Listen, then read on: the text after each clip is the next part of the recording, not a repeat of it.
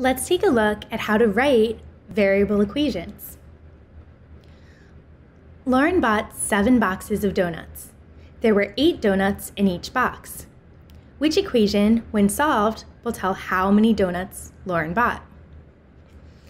Okay, so whatever we don't know, whatever we're trying to find, we can call that x.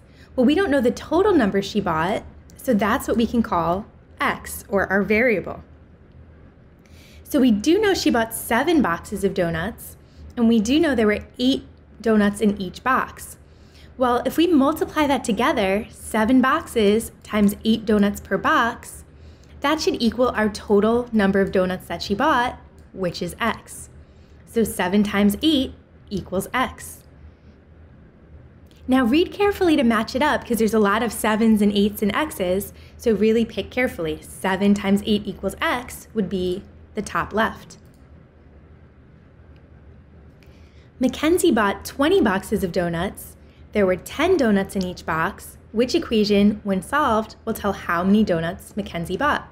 Okay, well this is the same idea. We're still figuring out the total number of donuts, which would be x. But this time there's 20 boxes with 10 donuts each. So we know we would have to multiply that together.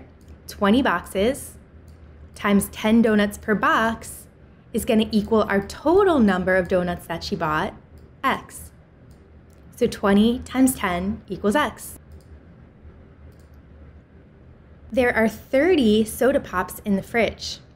If Avery goes shopping and buys 20 more soda pops, which equation will tell us the total number of soda pops?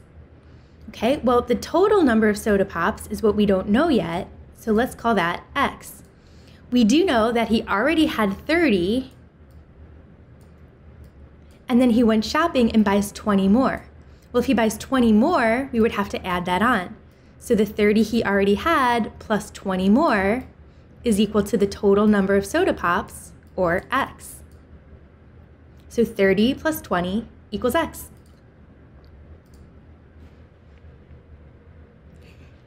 There are 8 banana cats in the attic having a party. If several more show up, and there are now 19, choose the equation that will tell us how many banana cats are at the party. Okay, well, we know it started out with 8, right? There were already 8 banana cats at the party. Several more show up. So we don't know how many more showed up, so that would be our variable, or x. But however many more showed up, we would have to add them to the 8 that were already there. Now there are 19.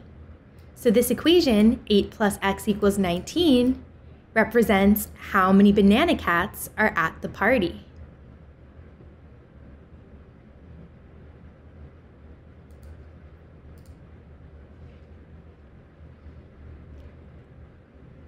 The water is being turned off, and so Elizabeth is filling up her bathtubs with water as a reserve. If she has 11 bathtubs and each can store 10 liters of water, choose the equation that will tell us how much water there is. Okay? Well, we want to know the total amount of water. That's what we're going to call x. So we do know she's got 11 bathtubs, each storing 10 liters of water.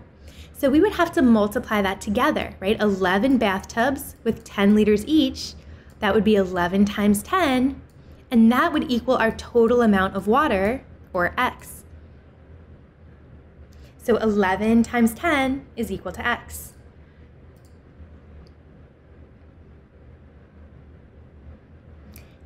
There are 5 monkeys per species in a small forest.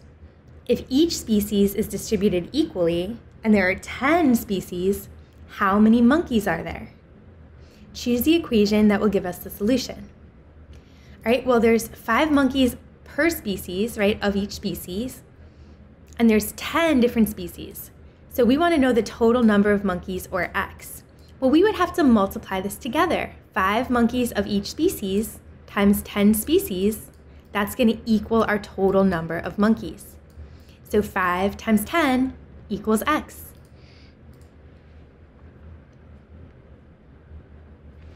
There are 8 containers that contain a total of 40 tacos.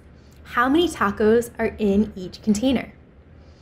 Okay, well, how many tacos in each container, or the tacos per container, that would be our variable x. That's what we're trying to find.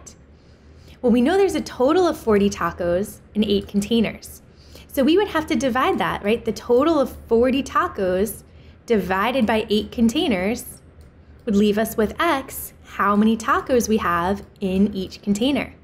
So 40 divided by 8 equals x.